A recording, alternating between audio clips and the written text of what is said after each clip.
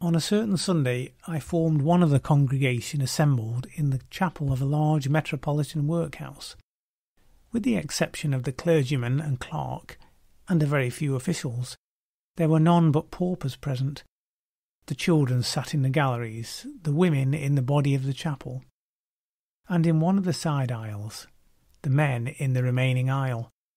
The service was decorously performed, though the sermon might have been much better adapted to the comprehension and to the circumstances of the hearers.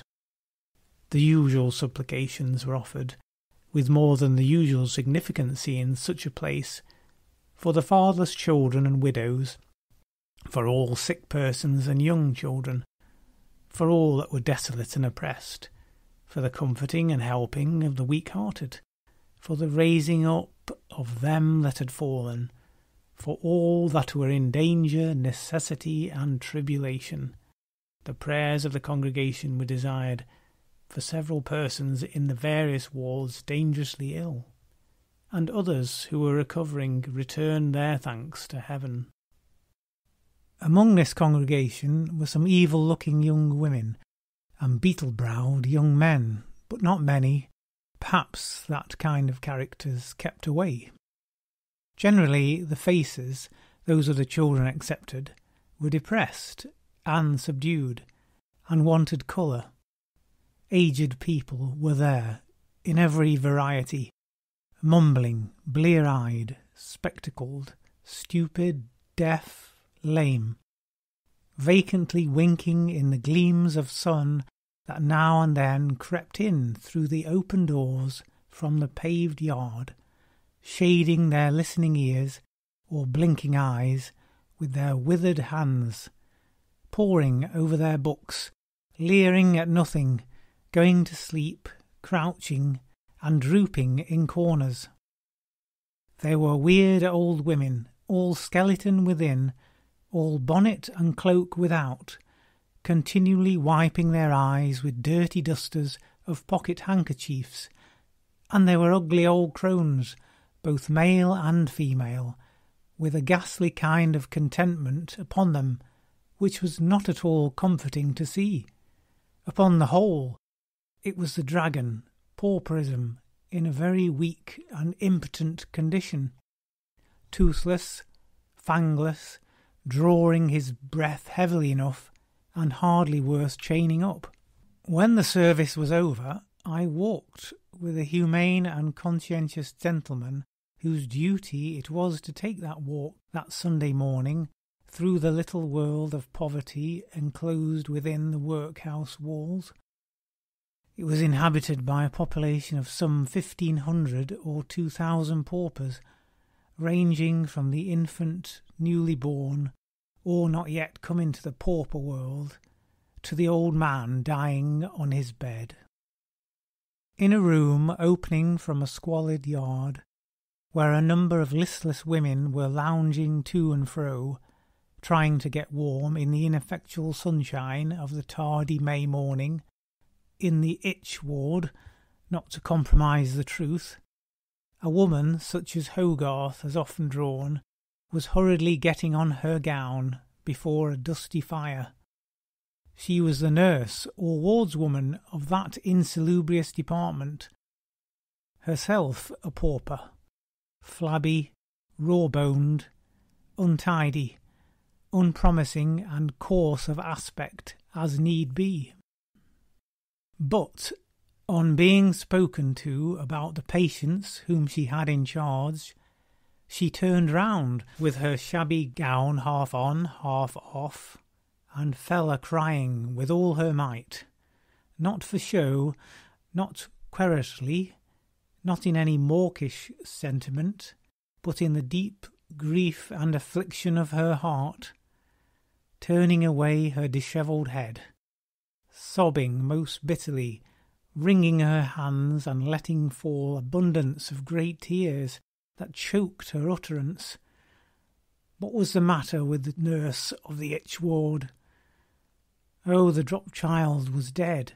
Oh, the child that was found in the street, and she had brought up ever since, had died an hour ago, and see where the little creature lay, beneath this cloth, the dear, the pretty dear.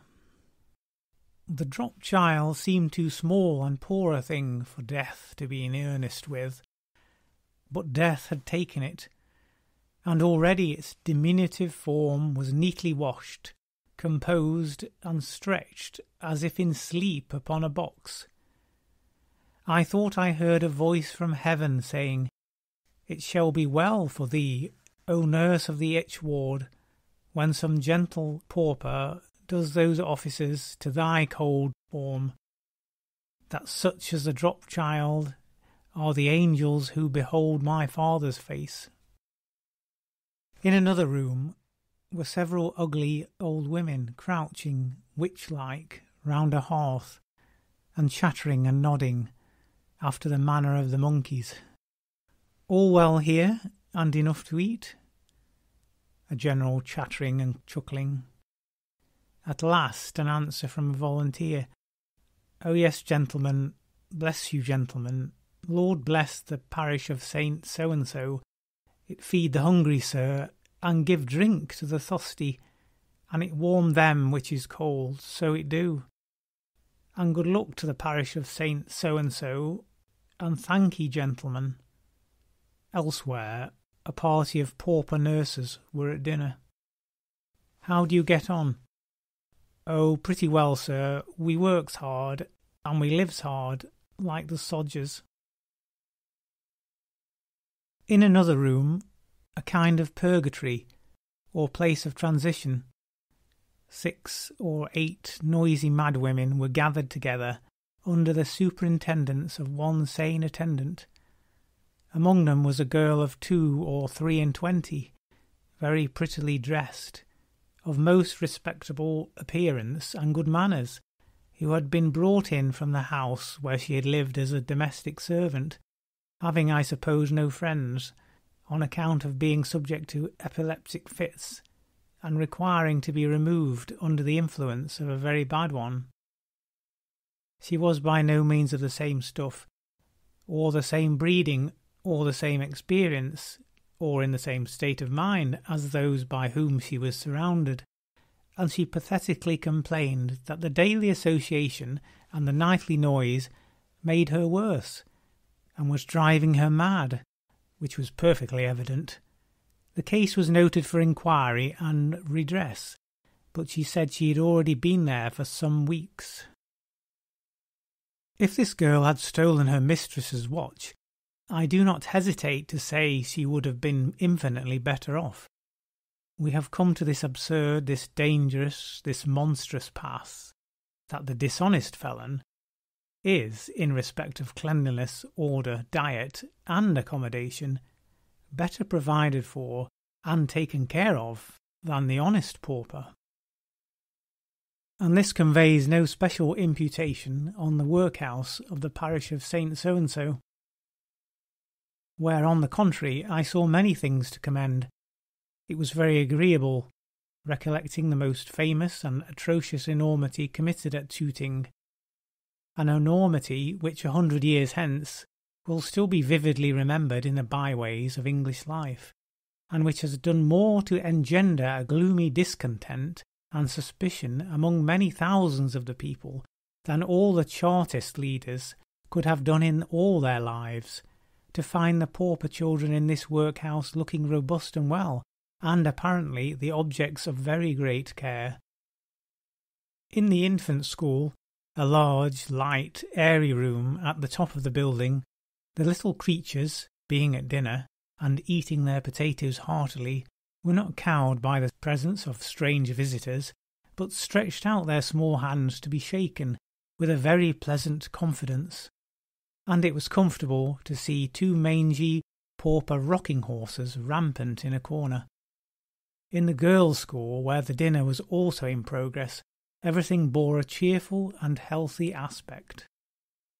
The meal was over in the boys' school by the time of our arrival there, and the room was not yet quite rearranged, but the boys were roaming unrestrained about a large and airy yard, as any other schoolboys might have done.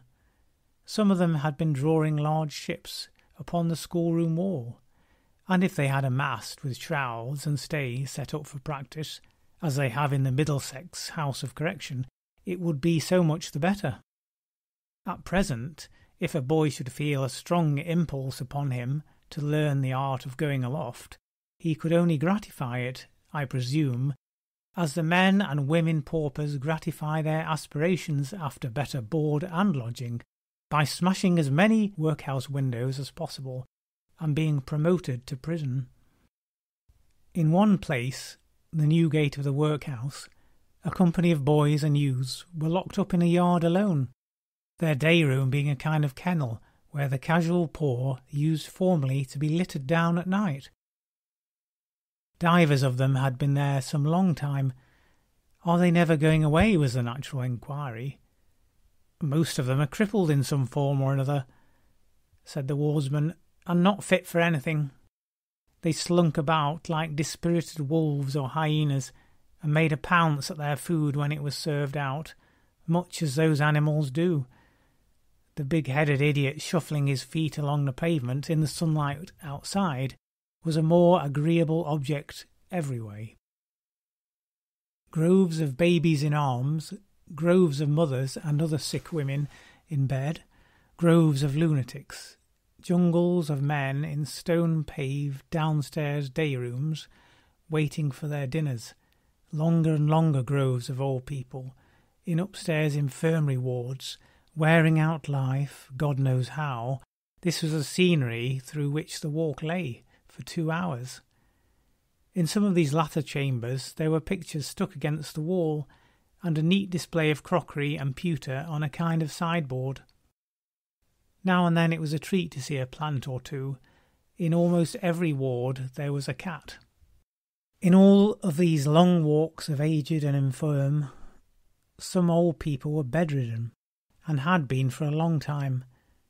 Some were sitting on their beds half naked, some dying in their beds, some out of bed and sitting at a table near the fire. A sullen or lethargic indifference to what was asked, a blunted sensibility to everything but warmth and food, a moody absence of complaint as being of no use, a dogged silence and resentful desire to be left alone again, I thought were generally apparent. On our walking into the midst of one of these dreary perspectives of old men, nearly the following little dialogue took place, the nurse not being immediately at hand. "All well here?" No answer. An old man in a Scotch cap, sitting among others on a form at the table, eating out of a tin porringer, pushes back his cap a little to look at us, claps it down on his forehead again with the palm of his hand, and goes on eating. "All well here?" repeated.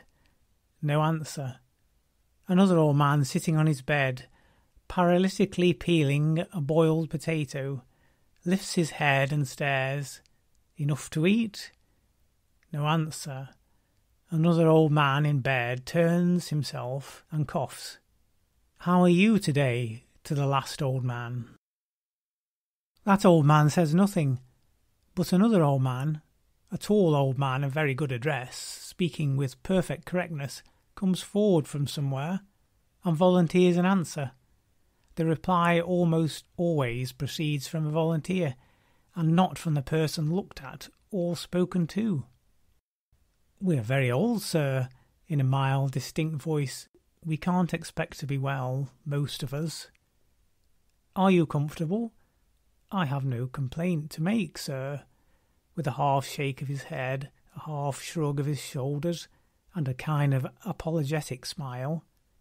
"Enough to eat?"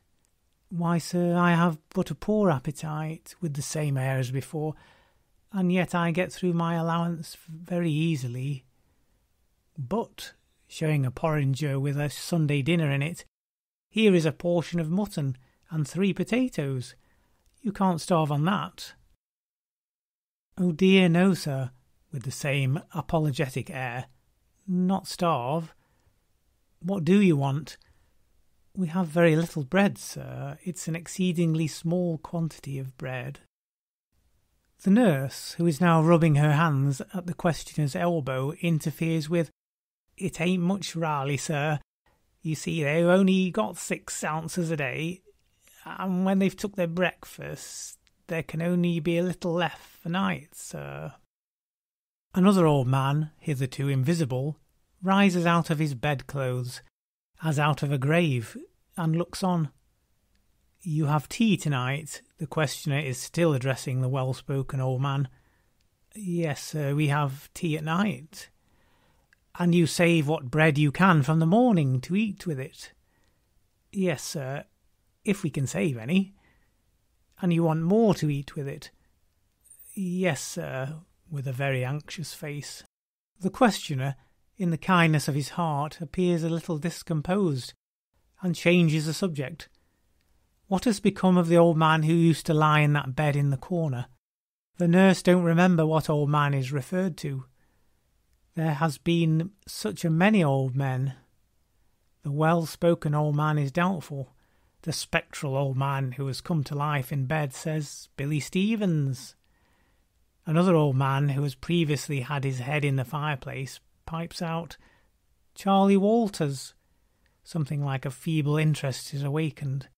I suppose Charlie Walters had conversation in him. He's dead, says the piping old man.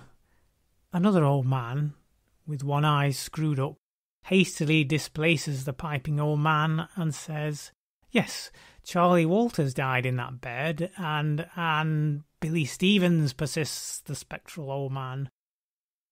No, and Johnny Rogers died in that bed, and both on 'em dead, and Samuel Bowyer.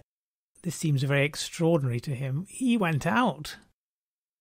With this he subsides, and all the old men, having had quite enough of it, subside, and the spectral old man goes into his grave again and takes the shade of Billy Stevens with him. As we turn to go out at the door, another previously invisible old man, a hoarse old man in a flannel gown, is standing there as if he had just come up through the floor. I beg your pardon, sir. Could I take the liberty of saying a word? Yes, what is it? I am greatly better in my health, sir. But what I want to get me quite round, with his hand on his throat, is a little fresh air, sir. It has always done my complaint so much good, sir.